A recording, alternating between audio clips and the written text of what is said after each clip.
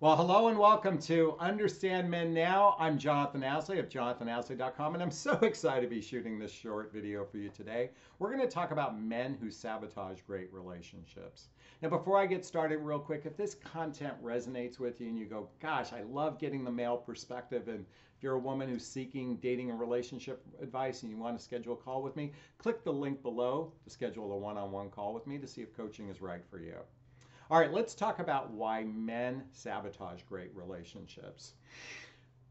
Ladies, I think we have to look at human beings from the perspective of the fact that most of us have suffered some sort of childhood wounds or traumas in our childhood.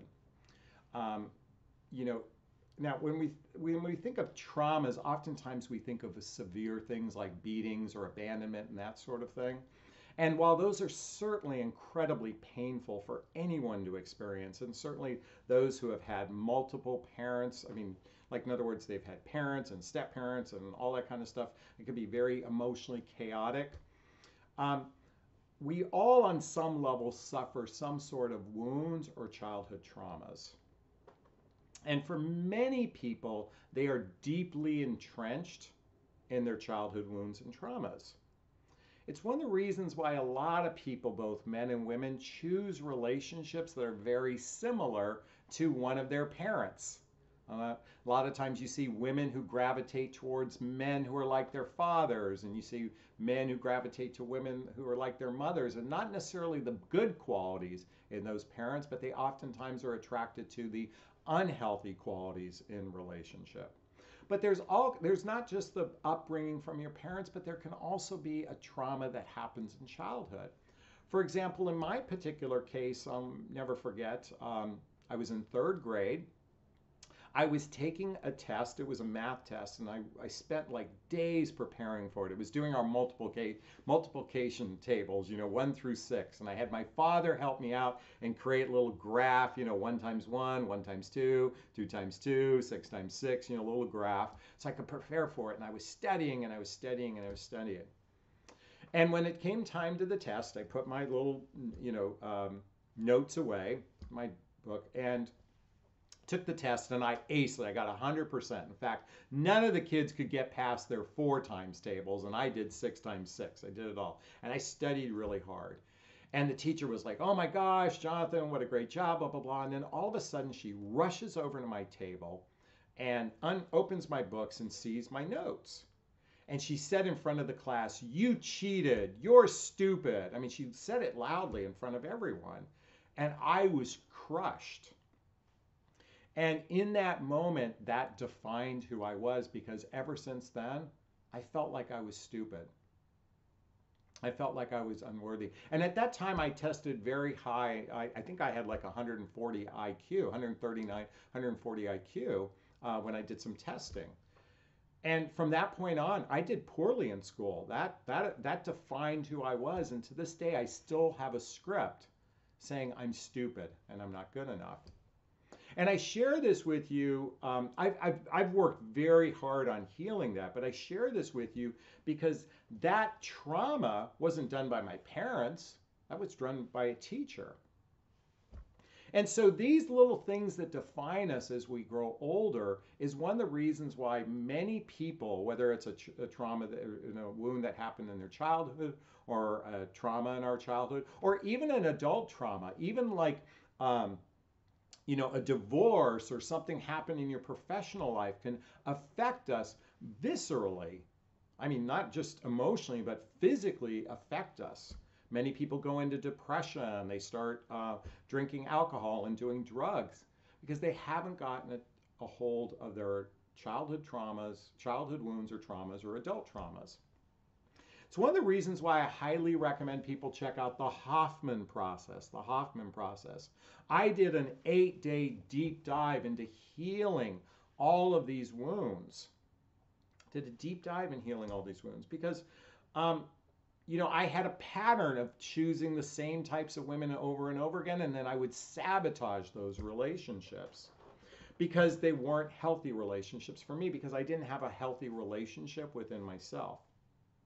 So one of the reasons why men sabotage great relationships is because they haven't healed their childhood wounds or traumas, and they're repeating patterns over and over and over again. And they're oftentimes choosing the same type of woman over and over and over again. And this is true of women as well. Women, you do the same thing as well. You tend to choose the same type of man over and over again. If you're not familiar with the book Getting the Love You Want, Getting the Love You Want by Harville Hendrix, he does a deep dive into explaining this.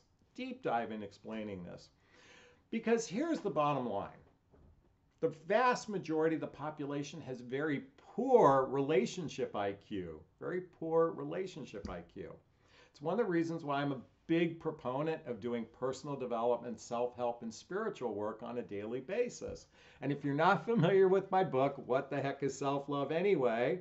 You got to check it out. Look at the back. It's all about doing a deep dive into healing that part of us, because the reality is dating and relationships trigger the #1 emotional health issue.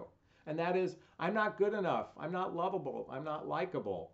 And when you don't feel lovable, you don't feel likable, you don't feel good enough, you're going to constantly be testing people and sabotaging a relationship because you don't feel safe. But ultimately, you have to become safe within yourself, because when you're safe within yourself, you can navigate any relationship for the most part with someone who's also relatively healthy. But if two emotionally unhealthy people get together, they're going to be butting heads. And so the reason why people sabotage, and ladies, it's not always you. Sometimes you feel like it's you, and it's not your fault. It could be that you chose a partner that's struggling emotionally. By the way, I just noticed my picture is off. I'm just going to fix that. Anyways, I think you get the gist of where I'm going. I'm really encouraging for you, anyone who's watching this, man or woman, is start doing a deep dive into personal development. Start to love on yourself, because when you love on yourself, all this stuff is going to be much easier when it comes to romantic love and relationships. But the reason why men sabotage really great relationships is because there's some healing that most likely needs to be done. And here's the thing. Sometimes it can happen in relationship. In other words, you can still be together while someone's healing, but oftentimes someone has to go on their own hero's journey. Alison Armstrong calls it the tunnel.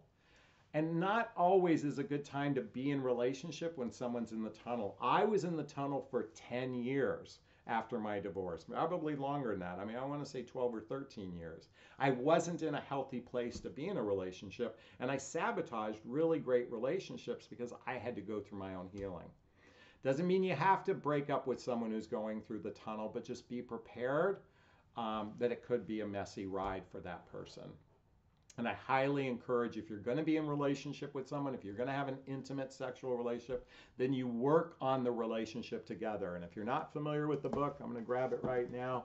8 Dates by Dr. John Gottman. If you're going to be in relationship with a man and you're going to have sex together, then be reading this book, because that's going to help you with your relationship IQ. It's going to absolutely help you with your relationship IQ, because that's what's sorely needed. Because when you have good relationship IQ, you're most likely not going to sabotage a great relationship. Okay, I covered a lot here today. I covered a lot of books and stuff. I want to hear what your thoughts are. Please post a comment if this resonated with you. Have you something to say? You got something to add? Please post a comment. And as I said before, if you'd like to have more of a personal touch and you want to do a deep dive into relationship IQ, then click the link below to schedule a call with me to see if coaching is right for you. Okay, I'm going to wrap up this video as I always do, giving you a big, gigantic Jonathon bear hug. If I have your consent. Thank you. Wishing you a wonderful day. Thanks so much. Bye-bye now.